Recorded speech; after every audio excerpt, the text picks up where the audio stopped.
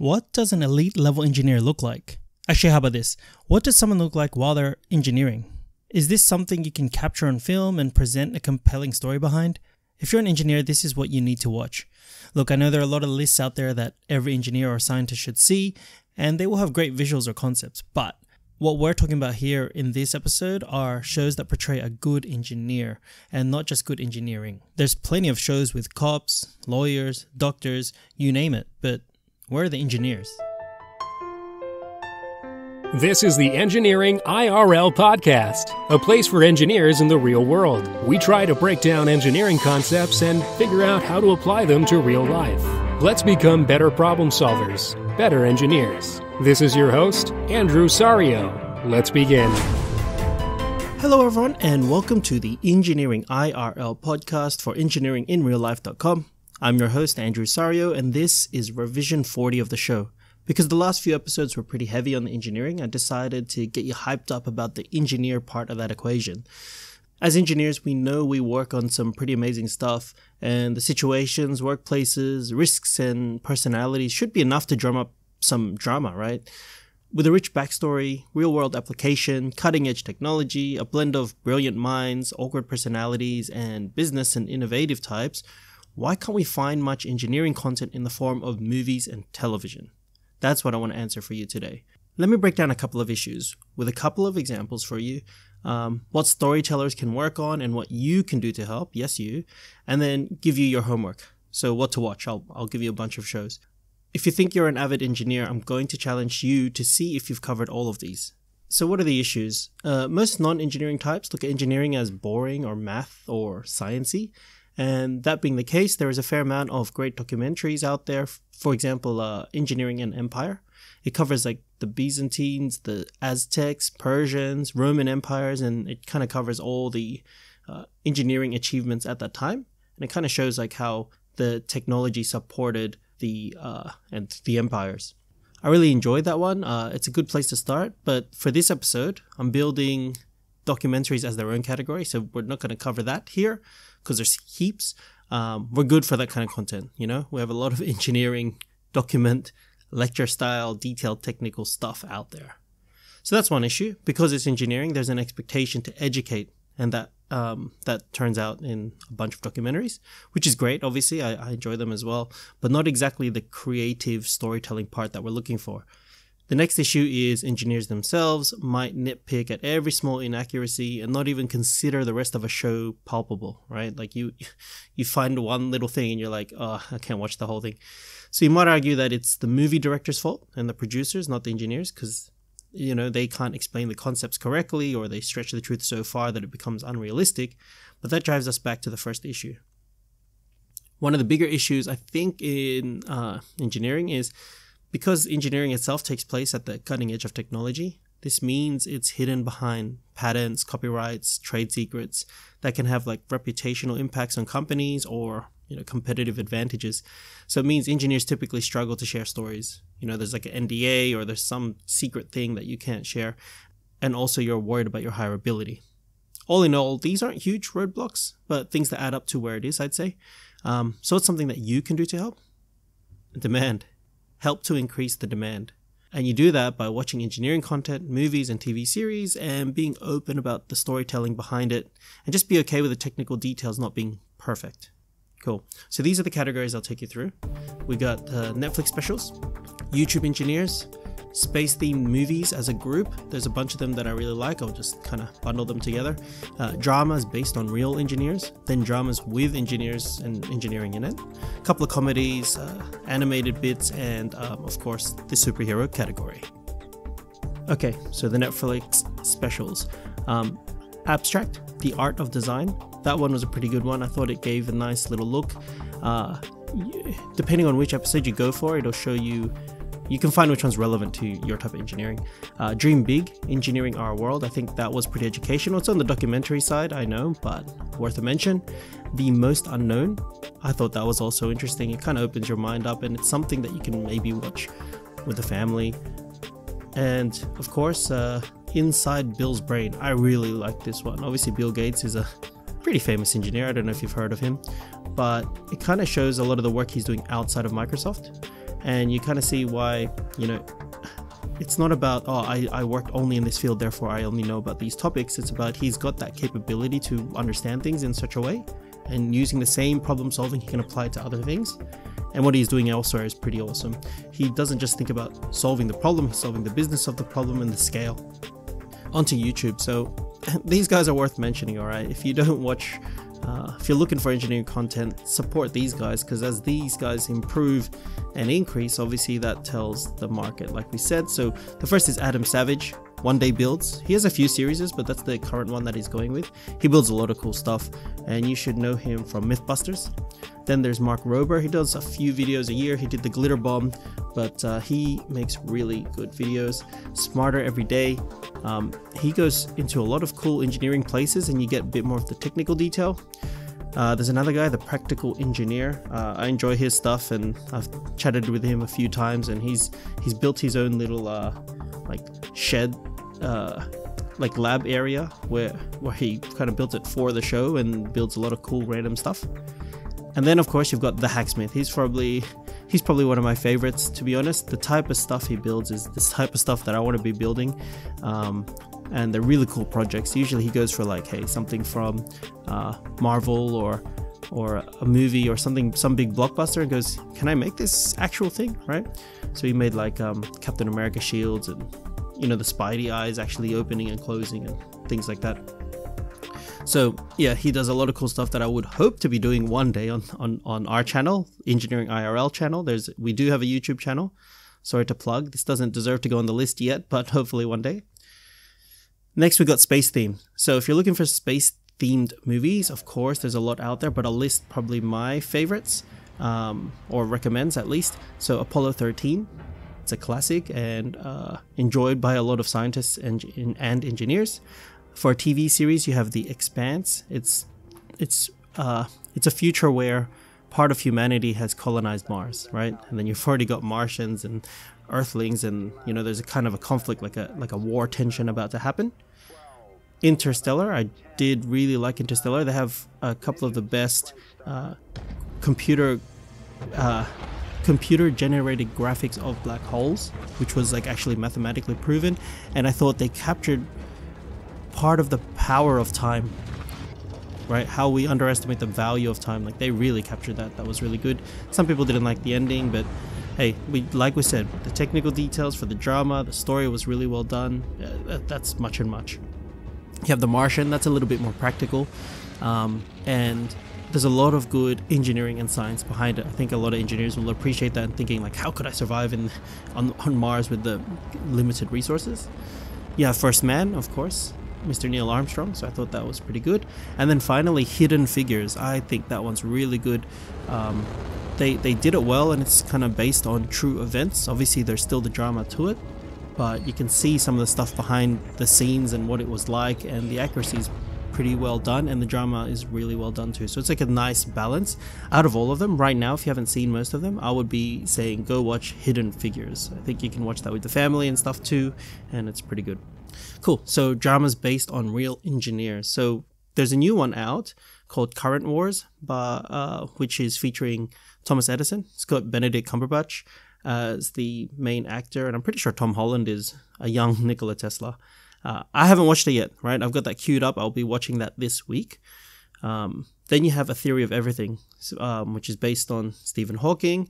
You have The Social Network with Mark Zuckerberg. Obviously, there was been a lot about that. That's a little bit more recent, at least. And obviously, it was quite dramatized. But again, it's just a sneak peek. It's a look in. And of course, he's a big name engineer, so why not? And then I really enjoyed Imitation Game, which is basically the codebreaker, the guy that broke Enigma and helped win the war. I thought that was a really cool story. Obviously, there's questions on the accuracy of it, but the fact that we have it, it's really well portrayed, and the acting's done well, and it's a story in history that happened like pretty close to now that you didn't realize, but it kind of shows the technology and the communications part of the war game and how important it is. Okay, so drama based on real events, Chernobyl. Obviously, that has got a lot of critical acclaim. Like it's really good, and it's a really famous event. And of course, if you look at Chernobyl, like it's a power station, like it's a nuclear power station at that. So there's a lot of engineering that goes into those things. Obviously, there's big control systems and control rooms, and then you've got all the chemical engineering, you've got mechanical engineering, there's electrical engineering, of course. So there's a whole range of it. So it's really good. Moving on to some more like dramas, okay? These, obviously, they're not going to be exactly like engineering drama. I'm hoping for one, okay? I'm hoping for one day. But at least let's look at these engineers in it. So the first one is Mr. Robot. If you haven't seen it yet, basically he's a hacktivist by night, but he's a cybersecurity engineer by day, right? So he protects the company, but as well he's getting recruited, swindled by this hacker group. Really cool, I think. The accuracy is pretty good. I know there's a lot of hacker comparisons, like of the accuracy of what it looks. The visuals aren't great in terms of they show like these big like you are getting hacked here kind of screens for the viewers, but you can live with that because he's describing actual processes that do happen, and they're pretty accurate. Next is Pacific Rim. Okay, that's a bit on the fantasy side, of course, but it is cool to see giant mechas portrayed in such a way that's useful to humans. Of course, there's been some talks about that because of the scale of these robots aren't really possible with the current materials we know about, but you never know. Next is a personal favorite of mine, a drama that you should watch if you haven't yet and you're an engineer, then that is one of your top priority homeworks, is Prison Break. At least watch season 1 and 2. I enjoyed the whole thing. The main character is Michael Scofield, and the long story short is he's trying to break out of a prison, but it turns out he designed the whole thing, right? So he was this structural engineer that was behind it, so he knows all the tricks of the trade. And even in episode 1, you can see some problem solving techniques that are like, they're really good, and I mentioned them in the book. Like that's how I guess accurate his problem solving skills are. He's a bit of a genius. Obviously there's a huge drama behind it, and it's not exactly going to show you the engineering process, but he's referred to plenty of times as a structural engineer. Like it's he's a really smart engineer. Couple of comedies, okay? So the first is The Big Bang Theory. I know there's a mix of engineers that like the show and engineers that don't. Obviously, some people don't like that slapstick comedy or that, you know, with the laughing tracks in the background, but you have a look at it. It's actually pretty good. And Howard Wolowitz is the engineer in the show, and he gets belittled by a lot of the scientists and things like that. But you get that even with other genius engineers, the ones that have personality flaws but are super smart. You know, it's the same thing. It's the same condescension, and it's the same thing where it's like he's working on really smart stuff and you break it down and it's a shelf, right? So really funny stuff. And Elon Musk actually appears in the show, and it's a pretty cool scene. I really like that one. Next is Silicon Valley. So if you haven't watched this comedy, I think it's pretty good. It's really around startup culture. Obviously there's a bunch of guys that are creating software. You know, they end up making some compression software, and then, you know, all the businessy side of it and the startup side, and then you got the tech people developing things and, you know, incubators and stuff. But it's actually really funny. I found it's not as like, haha, everyone will understand this funny as The Big Bang Theory, but it's right up there, I think. Definitely go watch that one. Next, we're moving on to animated stuff. So obviously, a popular one right now is Rick and Morty.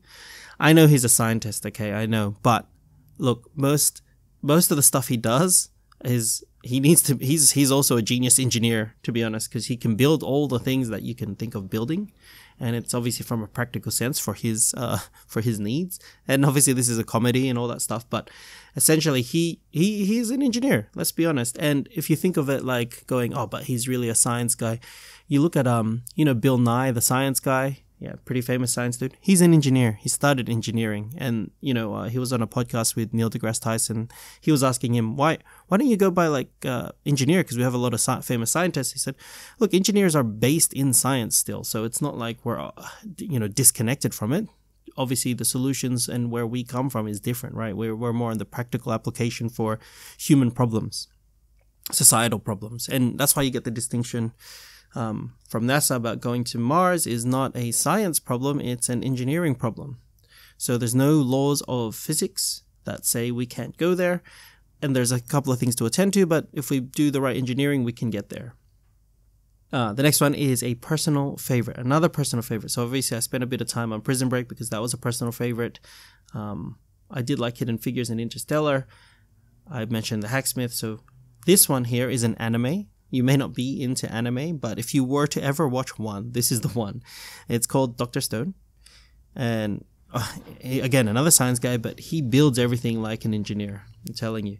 And the premise of this one is like, basically there was an event that petrified all of humanity. Everything freezes. And then like 5,000 years later, he wakes up.